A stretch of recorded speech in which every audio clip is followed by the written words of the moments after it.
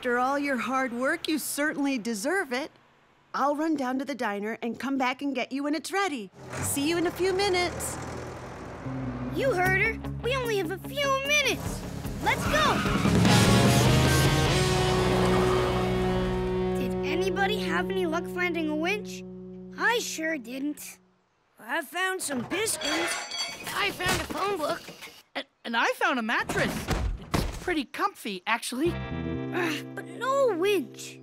If you put all this stuff together, it wouldn't add up to a winch. That's it! What's it? Where's it? Maybe there's no winch in the parts yard, but there's gotta be stuff here that when we put it together, can look like a winch. Chuck, maybe we should just tell your mom what happened. Boomer, we can still make this work, but we have to hurry. The way I figure it, we need 3 things.